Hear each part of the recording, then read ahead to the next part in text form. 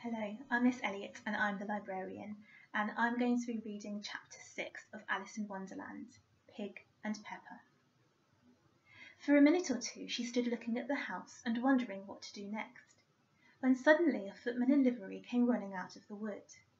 She considered him to be a footman because he was in livery, otherwise, judging by his face only, she would have called him a fish, and rapped loudly at the door with his knuckles. It was opened by another footman in livery with a round face and large eyes like a frog, and both footmen, Alice noticed, had powdered hair that curled all over their heads. She felt very curious to know what it was all about, and crept a little way out of the wood to listen. The fish footman began by producing from under his arm a great letter, nearly as large as himself, and this he handed over to the other, saying in a solemn tone, "For the Duchess. An invitation from the Queen to play croquet." The frog footman repeated in the same solemn tone, only changing the order of the words a little. "From the Queen.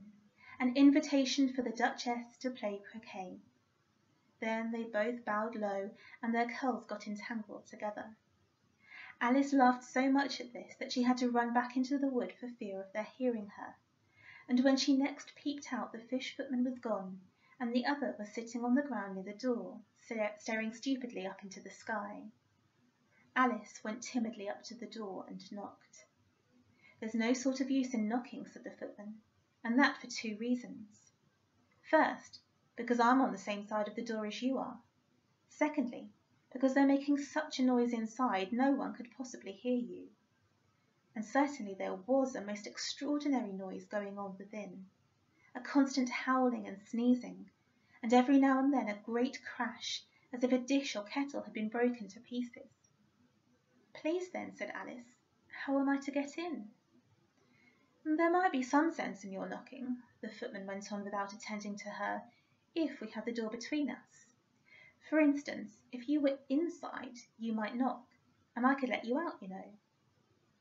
He was looking up into the sky all the time he was speaking, and this Alice thought decidedly uncivil. "But perhaps he can't help it," she said to herself. "His eyes are so very nearly at the top of his head. But at any rate, he might answer questions." "How am I to get in?" she repeated aloud. "I shall sit here," the footman remarked, "till tomorrow." At this moment the door of the house opened, and a large plate came skimming out, straight at the footman's head. It just grazed his nose and broke to pieces against one of the trees behind him. "Or next day, maybe," the footman continued in the same tone, exactly as if nothing had happened. "How am I to get in?" asked Alice again in a louder tone. "Are you to get in at all?" said the footman. "That's the first question, you know." It was, no doubt, only Alice did not like to be told so. "It's really dreadful," she muttered to herself, "the way all the creatures argue. It's enough to drive one crazy." The footman seemed to think this a good opportunity for repeating his remark, with variations. "I shall sit here," he said, "on and off, for days and days." "But what am I to do?" said Alice. "Anything you like," said the footman, and began whistling. "Oh, there's no use in talking to him," said Alice desperately. "He's perfectly idiotic." And she opened the door and went in. The door led right into a large kitchen which was full of smoke from one end to the other. The Duchess was sitting on a 3-legged stool in the middle, nursing a baby. The cook was leaning over the fire, stirring a large cauldron which seemed to be full of soup. "There's certainly too much pepper in that soup," Alice said to herself, as well as she could for sneezing. There was certainly too much of it in the air. Even the Duchess sneezed occasionally, and as for the baby, it was sneezing and howling alternately without a moment's pause. The only things in the kitchen that did not sneeze were the cook and a large cat which was sitting on the hearth and grinning from ear to ear. "Please would you tell me," said Alice a little timidly, for she was not quite sure whether it was good manners for her to speak first, "why your cat grins like that?"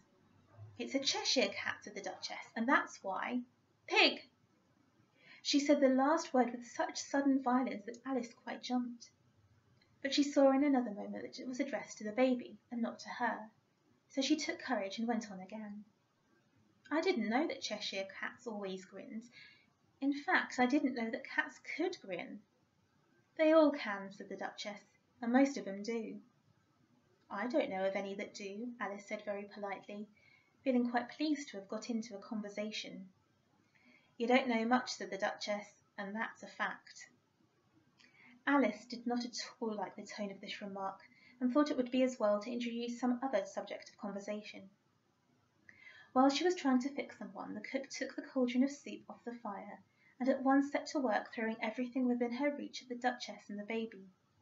The fire irons came first, then followed a shower of saucepans, plates, and dishes. The Duchess took no notice of them even when they hit her, and the baby was howling so much already that it was quite impossible to say whether the blows hurt it or not. "Oh, please mind what you're doing," cried Alice, jumping up and down in an agony of terror. "Oh, there goes his precious nose!" as an unusually large saucepan flew close by it and very nearly carried it off.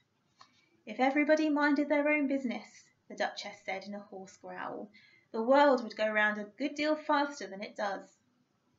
"Which would not be an advantage," said Alice, who felt very glad to get an opportunity of showing off a little of her knowledge. "Just think of what work it would make with a day and night. You see, the earth takes 24 hours to turn around on its axis." "Talking of axis," said the Duchess, "chop off a head." Alice glanced rather anxiously at the cook to see if she meant to take the hint, but the cook was busily stirring the soup and seemed not to be listening, so she went on again. 24 hours, I think, or is it 12? Oh, don't bother me," said the Duchess. "I never could abide figures." And with that she began nursing her child again, singing a sort of lullaby to it as she did so, and giving it a violent shake at the end of every line. "Speak roughly to your little boy, and beat him when he sneezes. He only does it to annoy, because he know it teases." Wow, wow, wow. While the Duchess sang the second verse of the song, she kept tossing the baby violently up and down, and the poor little thing howled so that Alice could hardly hear the words. "I speak severely to my boy, I beat him when he sneezes, for he can thoroughly enjoy the pepper when he pleases." Wow, wow, wow. "Here, you may nurse it a bit if you like," the Duchess said to Alice, flinging the baby at her as she spoke. "I must go and get ready to play croquet with the Queen," and she hurried out of the room. The cook threw a frying pan after her as she went out, but it just missed her. Alice caught the baby with some difficulty, as it was a queer-shaped little creature, and held out its arms and legs in all directions, just like a starfish, thought Alice. The poor little thing was snorting like a steam engine when she caught it, and kept doubling itself up and straightening itself out again, so that altogether, for the first minute or two, it was as much as she could do to hold it. As soon as she made out the proper way of nursing it, which was to twist it up into a sort of knot, and then keep tight hold of its right ear and left foot, so as to prevent its undoing itself, she carried it out into the open air. "If I don't take this child away with me," thought Alice, "they're sure to kill it in a day or two. Wouldn't it be murder to leave it behind?" She said the last words out loud, and the little thing grunted in reply. It had left off sneezing by this time. "Don't grunt," said Alice. "That's not at all a proper way of expressing yourself." The baby grunted again, and Alice looked very anxiously into its face to see what was the matter with it. There could be no doubt that it had a very turn-up nose, much more like a snout than a real nose. Also, its eyes were getting extremely small for a baby. Altogether, Alice did not like the look of the thing at all. But perhaps it was only sobbing, she thought, and looked into its eyes again to see if there were any tears. No, there were no tears. "If you're going to turn into a pig, my dear," said Alice seriously, "I'll have nothing more to do with you. Mind now." The poor little thing sobbed again, or grunted, it was impossible to say which, and they went on for some while in silence. Alice was just beginning to think to herself, "Now what am I to do with this creature when I get it home?" when it grunted again so violently that she looked down into its face in some alarm. This time there could be no mistake about it. It was neither more nor less than a pig, and she felt that it would be quite absurd for her to carry it further. So she set the little creature down and felt quite relieved to see it trot away quietly into the wood. If it had grown up, she said to herself, it would have made a dreadfully ugly child, but it makes rather a handsome pig, I think. And she began thinking over other children she knew who might do very well as pigs, and was just saying to herself, if one only knew the right way to change them, when she was a little startled by seeing the Cheshire Cat sitting on a bough of a tree a few yards off. The cat only grinned when it saw Alice. It looked good-natured, she thought. Still, it had very long claws and a great many teeth, so she felt that it ought to be treated with respect. Cheshire Puss, she began rather timidly, as she did not at all know whether it would like the name. However, it only grinned a little wider. Come, it's pleased so far, thought Alice, and she went on. Would you tell me, please, which way I ought to go from here? That depends a good deal on where you want to get to, said the cat. I don't much care where, said Alice. Then it doesn't matter which way you go, said the cat. So long as I get somewhere, Alice added as an explanation. Oh, you're sure to do that, said the cat, if you only walk long enough. Alice felt that this could not be denied, so she tried another question. What sort of people live about here? In that direction, the cat said, waving its right paw round, lives a hatter. And in that direction, waving the other paw, lives a March hare. Visit either you like, they're both mad. But I don't want to go among mad people, Alice remarked. Oh, you can't help that, said the cat. We're all mad here. I'm mad, you're mad. How do you know I'm mad, said Alice.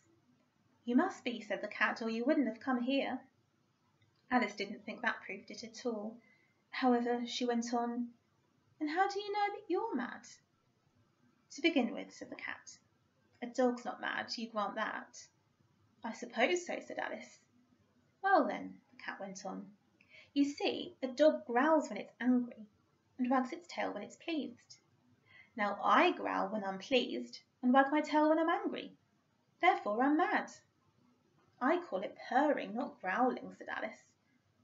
Call it what you like, said the cat. Do you play croquet with the Queen today? I should like it very much, said Alice, but I haven't been invited yet. You'll see me there, said the cat, and vanished. Alice was not much surprised at this. She was getting so used to queer things happening. While she was looking at the place where it had been, it suddenly appeared again. And by the by, what became of the baby, said the cat. I'd nearly forgotten to ask. It turned into a pig, Alice quietly said, just as if it had come back in a natural way. I thought it would, said the cat, and vanished again. Alice waited a little, half expecting to see it again, but it did not appear, and after a minute or two she walked on in the direction in which the March hare was said to live. I've seen hatters before, she said to herself. The March hare will be much the most interesting, and perhaps as this is May it won't be raving mad, at least not so mad as it was in March. As she said this she looked up, and there was the cat again, sitting on a branch of a tree. Did you say pig or fig? Said the cat. I said pig, replied Alice, and I wish you wouldn't keep appearing and vanishing so suddenly. You make one quite giddy. All right, said the cat, and this time it vanished quite slowly, beginning with the end of the tail and ending with a grin, which remained some time after the rest of it had gone. Well, I've often seen a cat without a grin, thought Alice, but a grin without a cat. It's the most curious thing I ever saw in my life. She had not gone much farther before she came in sight of the house of the March hare. She thought it must be the right house because the chimneys were shaped like ears and the roof was thatched with fur. It was so large a house that she did not like to go nearer till she had nibbled some more of the left-hand bit of mushroom and raised herself to about 2 feet high. Even then she walked up towards it rather timidly, saying to herself, suppose it should be raving mad after all. I almost wish I'd gone to see the hatter instead.